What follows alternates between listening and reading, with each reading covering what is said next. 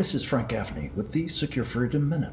The State Department just urged Americans to divest Chinese Communist Party companies' stocks at risk of delisting from our capital markets. How is the CCP responding? Incredibly. It's bringing more of its companies here, confident Wall Street allies will help ensnare more U.S. investors and underwrite more of its malevolence.